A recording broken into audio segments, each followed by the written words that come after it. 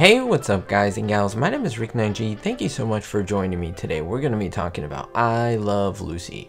More specifically, we're going to be talking about Carolyn Appleby, or if you'd like to call her Lillian Appleby. She was known by both names on the show. We're going to get into all the details of why that name change happened. She was played by the amazing Doris Singleton. Now, when I used to watch this show when I was younger, I used to have a major crush on her, and honestly, I still kind of do, so this video brings me a lot of joy being able to cover her and to cover all the great instances where she was on one of my favorite shows. In fact, my favorite show ever, I Love Lucy.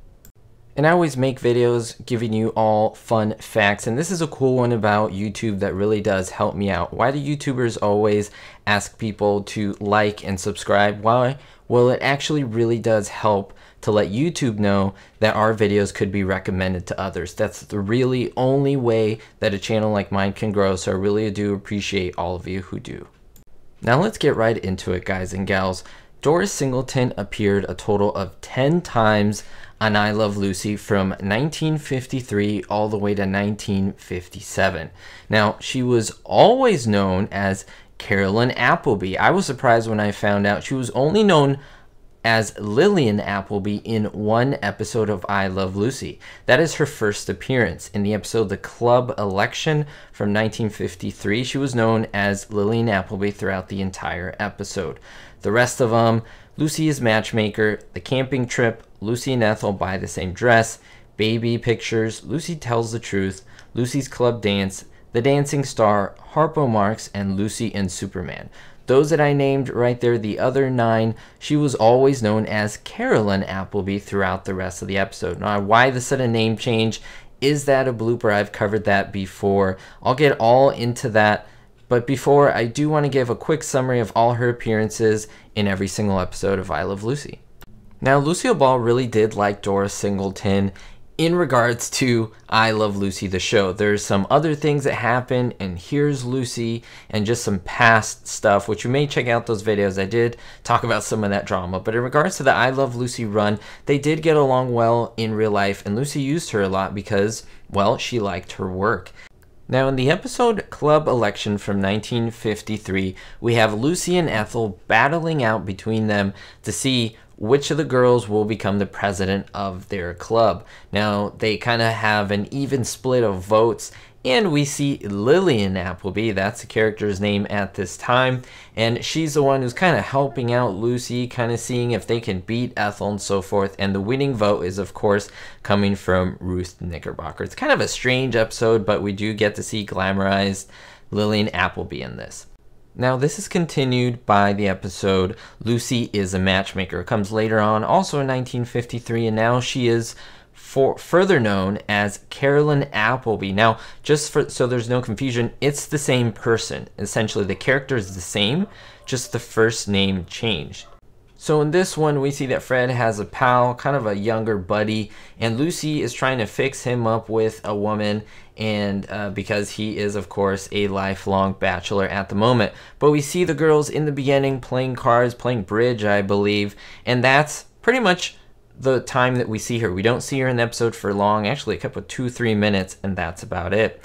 Jumping to the camping trip, you can see these side by side because in this one she's also known as Carolyn Appleby, and she's kind of doing the exact same thing. She's playing cards with the girls, and it's kind of interesting, 2 kind of episodes fairly close to each other, and they start to introduce her as a more recurring character who pops in here and there. Now, in this one, Lucy and Ethel buy the same dress. It's a little different in which the girls club is getting together again. She's one of the participants, and of course she is with the other girls and so forth. She becomes, as I mentioned, kind of that recurring character. She doesn't make a long appearance in the episode, but she does solidify herself as one of the main girls in that club. Now, the next episode here, Baby Pictures, I think this one's really important because it solidifies Carolyn Appleby, the character, is kind of Lucy's quote-unquote arch nemesis. Now, I don't want to say that in like a huge way, but yes, they were friends, but they're also, I would say they were more like frenemies, if that makes sense. They had a love-hate relationship, always competing, always trying to one-up the other, and in this story, they're trying to say, hey, my baby is cuter than your baby. That's essentially the episode. And you even see Carolyn Appleby's appearance of her husband, Charlie Appleby. Now, at the end, I will talk about his name as well. There's something very important to talk about there. Now, moving on to the next episode, Lucy Tells the Truth. This is a good one, as well known as Carolyn Appleby, but here we see the appearance of her apartment. Now, we also actually see it in baby pictures. Lucy makes a surprise appearance with little Ricky, but these episodes are back to back. In fact, they run right after each other. They were filmed very close to each other, essentially one episode after another, and we do see the same apartment set, and that's important because they didn't tear it down. They just decided to use it twice in succession while it was built. So that essentially makes that distinction. Now, this one's one that you shouldn't miss. It's called Lucy's Club Dance. It's from 1954. Now, the previous ones were from 53. And in this one, she plays one of the band members that Lucy's trying to put on this club dance, as I mentioned. And she makes a band. Lucy's on the saxophone, Ethel's on the piano, and we see Carolyn on the drums. None of them are great, but it makes it hilarious to see Ricky trying to just direct the orchestra. It's hilarious. Now, we don't see Carolyn Appleby, the character, for a while until we get into the Hollywood episode. So it's quite a bit of jump. We go to the next year in 1955 with The Dancing Star. This is, I think, a lot, just a favorite episode of a lot of people, the one with Van Johnson, and we see Carolyn as, again, an instrumental piece of the story where she's the one who Lucy's trying to make jealous that she knows all these stars. In this one, Van Johnson. Now, it's pretty much a back-to-back episode with the next one that I'll mention, Harpo Marx. And that's important, of course, because we see her with Harpo Marx. Now, that's a big thing for Doris Singleton, to be essentially at one point the only two people on screen in the most popular show of all time, her and Harpo Marx, like the movie star. Like, that's amazing. Like, she got a lot of recognition in this episode, as well as the Dancing Star episode, but I think this was the climax of her point on the show. And then finally, the last episode where she was featured on I Love Lucy, Lucy and Superman. This is the one, of course, where the appearance of George Reeves as Superman. He was only billed as Superman, not as George Reeves. And in this one, also known as Carolyn Appleby. And again, it's very much like the previous episode I mentioned, baby pictures, in which they're trying to fight to see which baby is better. But in this one, they're trying to fight to see which birthday party all the kids will attend. And of course, Lucy wins out in the end. And Carolyn reluctantly decides to have her party, essentially to have little Ricky's party is the best one. Because of course, Superman's going to show up and you do see her there. Now, before I mention this, I did want to highlight all her performances, because after all, what I do on this channel is highlight the memory and performances of these wonderful actors. So I did want to do her diligence and talk about all of her 10 appearances. Now, this redaction comes from Doris Singleton herself on why the name changed from Lillian Appleby to Carolyn Appleby. Now, she mentions that she herself started out as Lillian Appleby. That's how the character was written in the script. They didn't think too much about it. It's a normal thing. You take your character. But Lucille Ball herself later decided that she didn't like that. She didn't like the name Lillian. So if the boss says something, things have to change. Now, Lucille Ball wanted to change it, and she actually decided to use her own name. She actually said, why don't you just change it to Doris Appleby? And that's really interesting because Doris, of course, is her real name. But Doris herself vetoed it. She said, you know what, Lucy, I actually don't like that.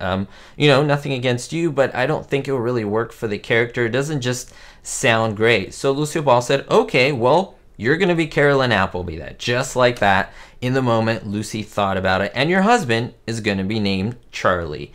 And interestingly enough, Doris Singleton's real-life husband was named Charlie. Now, Lucille Ball was always a stickler for trying to use people's real names to make things authentic, to make it a little more real, a little bit more heartfelt to the audience, and so everyone liked it. Of course, Dora Singleton liked it. She's like, "Yeah, that's my real husband's name. I really like the name Carolyn for myself. I think it's gonna work." And Lucille Ball said, "Well, I think I can remember the name Carolyn." She knew someone when she was younger that was named Carolyn, so it worked out. That's the reason, because Lucille Ball, the boss, said it.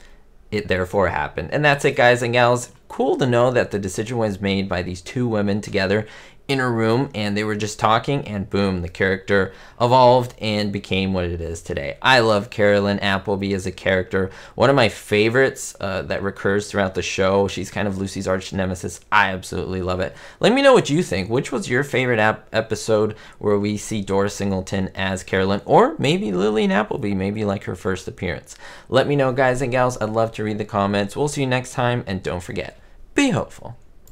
Thank you so much to all the supporters I have on Patreon, especially my diamond tier patrons: Vito L, Tommy G, Ricky, David D, Citizen Kane, Sally N, and Grace U. If you want to find more exclusive content, visit my Patreon page, links in the description.